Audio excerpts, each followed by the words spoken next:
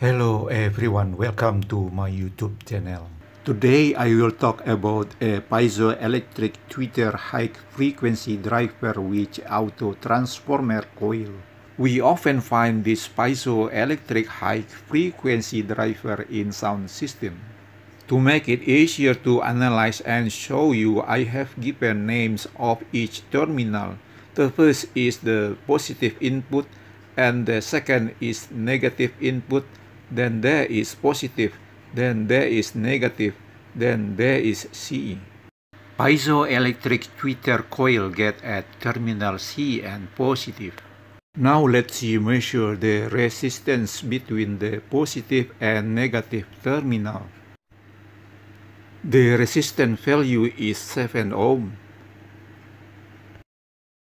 Next we measure the resistance value between negative and C. The resistance value is 119.7 ohms.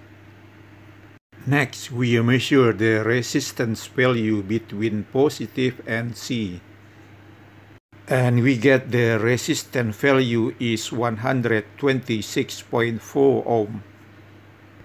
So it is very clear that around the piezoelectric tweeter is an auto transformer.